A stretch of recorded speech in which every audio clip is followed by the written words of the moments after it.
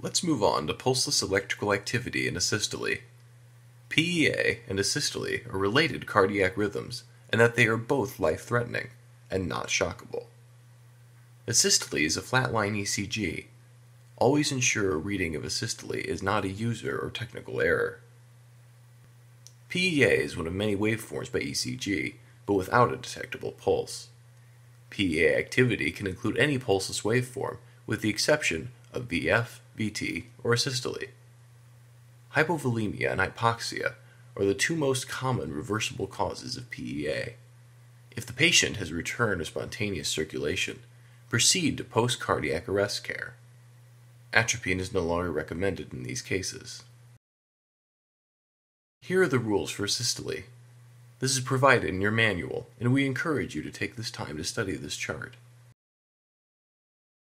Here are the reversible causes, which include the H's and the T's.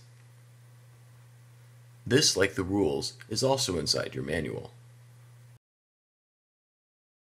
Although there is no evidence that atropine has a detrimental effect during bradycardia or systolic cardiac arrest, routine use of atropine during PEA or asystole has not been shown to have a therapeutic benefit. Here is the adult cardiac arrest algorithm. Please study this with your manual.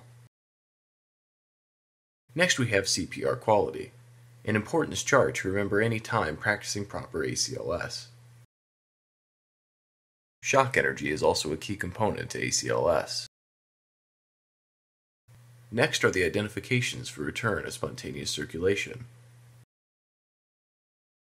Here is the section covering advanced airway.